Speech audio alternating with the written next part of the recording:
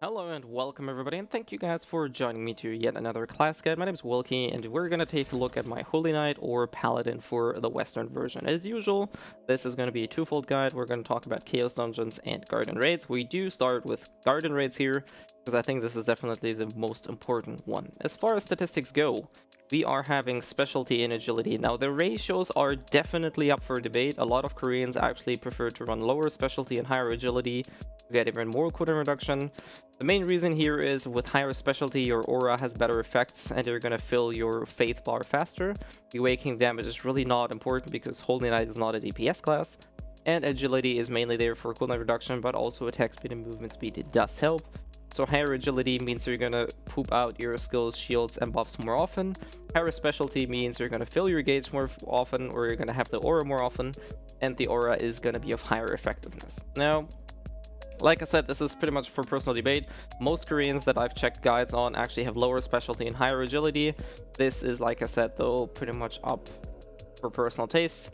Whichever way you go, it's definitely along the line of specialty agility, whether it's like 50-50 or like 60-40 or whether it's like 30-70 is really up for you. This is what I've used, and I cleared every garden raid that was possible to me on that character just fine. As far as engravings go, Healing Faith is a no-brainer. You want that aura to heal and especially have the damage reduction on. The heal isn't crazily much, given compared to like Bard that heals like a major chunk at once, but the damage reduction is really good on it. So it's not only that you heal your target, your teammates, but you also prevent specific damages from being applied, and if you stack that with other buffs, you can actually pop a hefty damage reduction onto your teammates, so much so that you may actually be able to negate almost all incoming damage. Awakening, I don't really think I have to talk about this. You want to have your awakening as often and as fast as possible readily available, because this is one of your major gainers, and I'll show that to you in just a second. Specialist is the new engraving, if not the best overall engraving in the entire game if it comes to supportive stuff. It increases shields and heals, and also if your target is below 50%, it yet further amplifies the effects by an additional 12% at level 3, so definitely take those. Spirit Absorption is a complementary one here. Since we do have agility, you don't necessarily need it, which is also the reason why I quote-unquote only have it on level 2, because level 3 would have been fairly expensive. Alternatively, you could be running heavy armor, and if you do actually are in the luxurious spot to be able to get Master Fence at level 1, it is really beneficial because it's going to help you build your faith gauge even faster. So if you do have the opportunity to get whatever engravings you need, so any of those combinations, maybe a Spirit Resolution and Master Fencer level 1, definitely go for it. It's a really nice addition. It helps you build gauge faster, so definitely try to get that, but it is an ideal solution.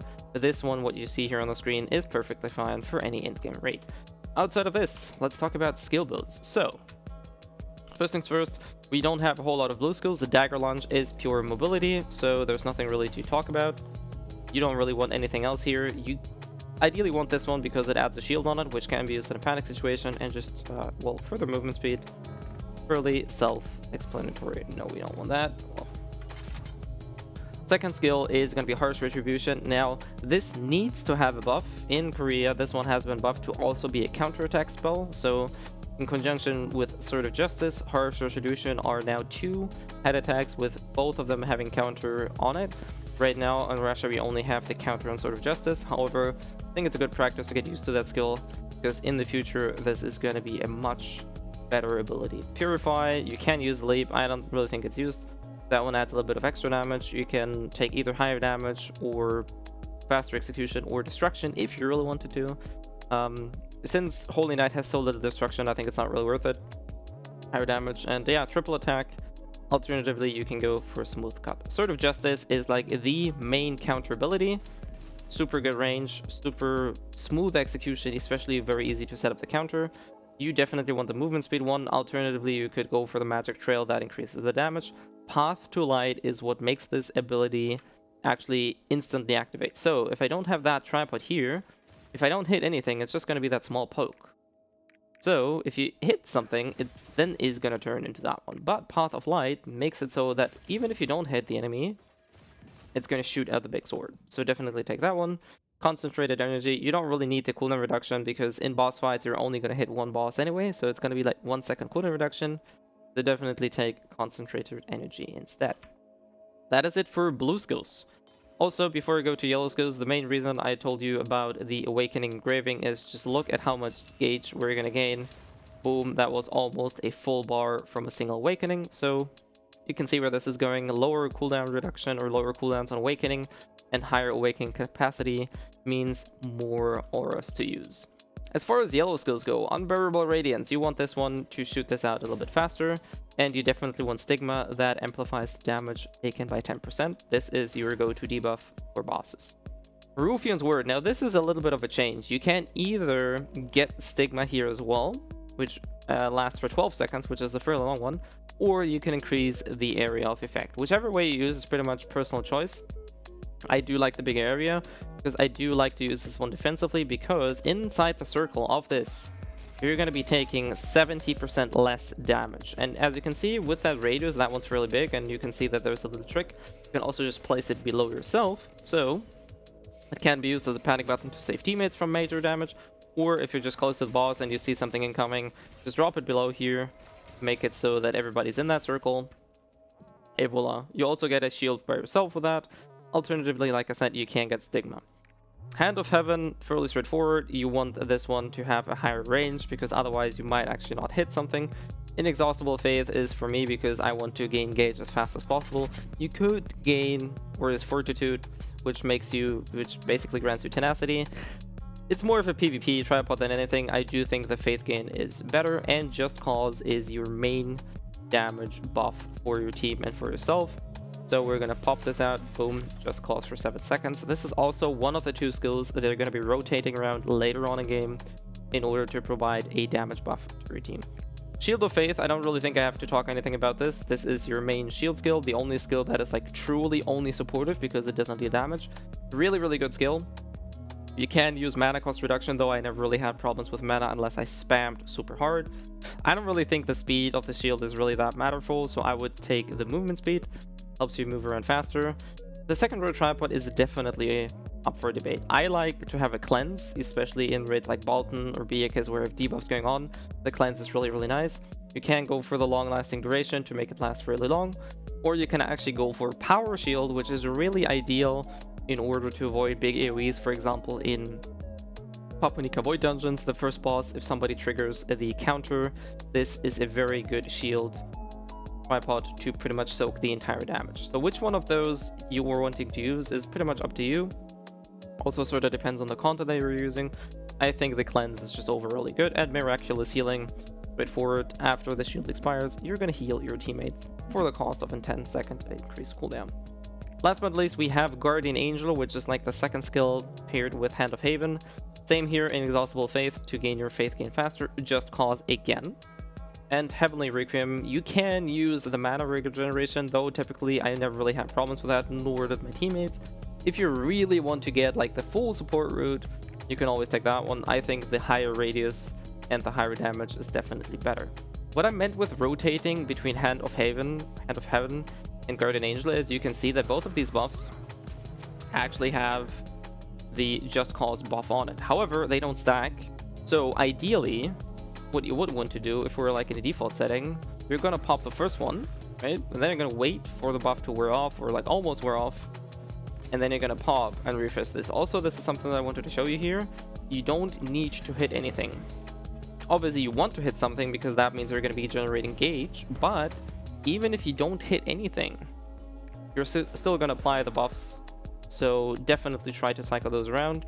And ideally, like I said, use one, wait for the Just Cause buff to wear off. And once that buff is out, pop the second one, et voila.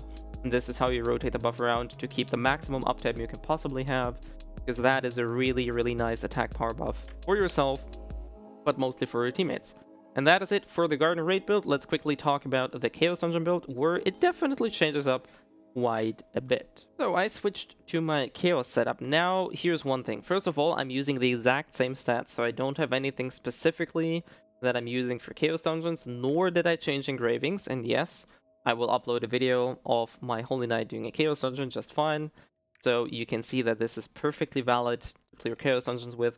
You don't need any specific engravings. Obviously, having engravings such as Gladiator, Initiative, or just any damage engraving for that matter, is obviously going to help you in Chaos Dungeons, but you can still clear it just fine, even without anything. There are definitely a bunch of other skills here. Shattering Steel, you want quickly prepare to have it as ready or as often as possible. This is going to be your go-to bread and butter Faith Generator and also DPS skill. Sieve makes the skill hit an additional time, and Steel Fan grants this a very nice AoE, as you can see here. Really, really comfortable skill. Good AoE, fast execution, and if I were to have no cooldown reduction in here, you can see 5 seconds until the skill is ready. Really, really, really helpful. Dagger Lunge here, same thing here, only just for movement. We don't really need the shield because it's Chaos Dungeon, so you're not really, even if you're taking damage, just potion it up or heal yourself. That is just fine. Harsh Retribution, the only change here is going to be Smooth Cut. So this actually has like a circular motion, which grants it better AoE compared to the more linear slashes. Outside of this, same thing here. White Attack, you definitely want to pull one here. You also want the perfect moment, the sweet spot here, and Thunder Whirlwind. You don't want unstable energy. Thunder Whirlwind is definitely better. How this looks like is you're just going to charge up, and then you have the 3 lightnings, and all of those deal damage and drag the enemies with you. So what that looks like, let me just summon a few guys here. We're just gonna yoink those people in, and then it's gonna push them out alongside with the lightning. So that is really, really helpful in order to clear Chaos Dungeon. And Sword of Justice, this time we definitely want the magic trail because faster movement speed, we're fighting Chaos Dungeon mobs. Critical, I do like this one because we are not going to have any crit rate, so having a 30% flat crit rate is really nice. If you have a higher level tripod, then by all means go for it. Alternatively, you could go for Path of Light, but I think the crit is really helpful. And this time we do actually want Stream of Light since we're fighting hordes of enemies. This makes it so that you can easily reset your cooldowns fairly often if you hit into a mass of enemies. Last but not least, we're just going to take a quick look at the yellow skills. So Guardian Angel is pretty much the same as it was in Raid. You want Just Cause, even if it's only for yourself, because anything else really is not that great. Attack speed, we have enough of that. We don't really need any damage reduction, so Faith Gain, Just Cause, and definitely Heavenly Requiem. This is your hardest nuke in your entire skill set. This is able to vanquish any normal foe with a single hit. Then we have Hand of Haven, same thing here. You want the high radius, Inexhaustible Faith, and Just Cause again, basically just another good AoE. Not nearly as powerful as Guardian Angel, but still decent rage and still good AoE. Last but not least, Wave of Light is your go-to bread and butter. I smash everything together, I pull everything together. Merciless Radiance is so that it actually deals higher damage and makes this a bit slower, which slower here is actually a good thing. Affected area, you definitely want the highest area you can get. And Stinging Flashes, I'm just gonna summon a few mobs and show you what the skill is like. And then again, like I said, I will upload a video of medium Chaos Dungeons so you can see where this is going. So we're gonna cast this, and you can see we're gonna drag enemies in, so this is why you want the radius to be as big as possible. It's just really nicely lumping those up. Boom, the final explosion, dealing pretty good damage. And that is it. And that is what I use for Chaos Dungeons. Like I said, no engravings changed, but I'm gonna upload a video of you guys seeing that. And here's just another example of Guardian Angel just nuking everything. Anyways, this is all for my Holy Knight / Paladin build. Like I said, the agility specialty values are definitely up for debate. Whether you run Spirit Absorption, if you have higher agility, you may completely leave out Spirit Absorption because it has nothing in terms of cooldown reduction. If you run higher specialty, I'd urge you to run at least Spirit Absorption level 2, because otherwise you're going to be very snail-like, and that's no bueno. Outside of this, I do hope this was helpful, and if you guys want to see me live, I do also stream sometimes on Twitch. So feel free to check out the link in the description below if you have any other questions. As usual, comment section is open and up for debate. Last but not least, I do hope you guys are safe, do stay hopeful, and I'll see you guys next time.